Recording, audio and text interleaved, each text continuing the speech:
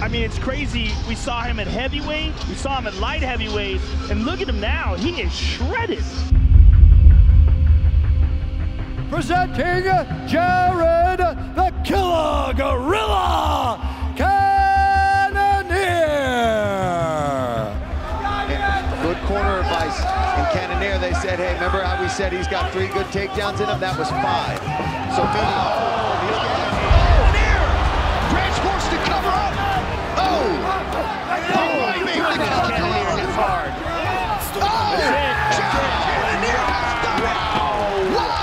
Cannonier's got some power.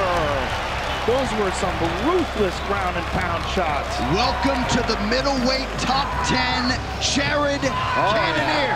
What a spectacular middleweight debut that was.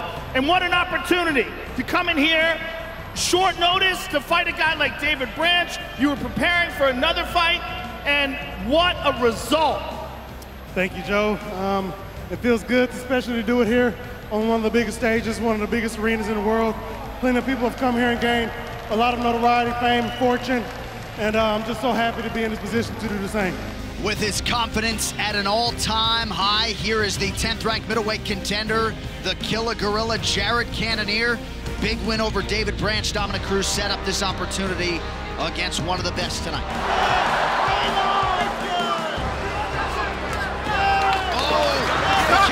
Silva, and immediately Herb Dean stops the fight. Silva thought about fighting back for a second, but a right knee injury for Anderson Silva, courtesy of the Cannonier kick. Jared Cannonier came in here with a game plan to land that kick, and he landed it over and over again. I mean, that's a good inside leg kick. You don't know the extent of the injury, but you see Cannonier throw his hip all the way into the kick, and it lands at the knee, right? Like right at the knee is where that kick landed. That's one of the most painful kicks you can take in all of fighting. The Killer Gorilla Cannonier. Things seem to be aligning perfectly for Jared Cannonier. He went from heavyweight, light heavyweights, to middleweight. This is his 10th UFC fight, his first main event. He passed the test of Anderson Silva in Rio, and now he's here in Denmark. The Joker versus the Killer Gorilla. Smile on the face of Cannonier. Check that one. And it's normally the smile on the face of the Joker. Will that change? Oh, that was a good uppercut. Oh, Manson looked like he's hurt here. Cannonier's throwing hard. Quiet. There's the ground and pound that Cannonier talked about as well.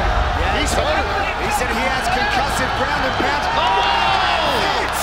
Jared Cannonier gets it done! A middleweight on the rise is Jared Cannonier. You have got a new contender for real at 185. Next, after this, there's a lot of people writing me off probably because you don't know me, because I don't run my mouth.